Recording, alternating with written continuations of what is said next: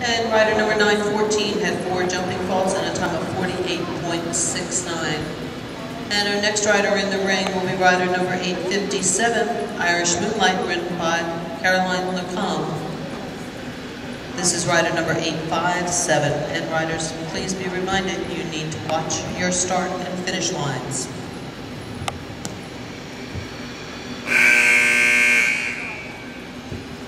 After Mommy, start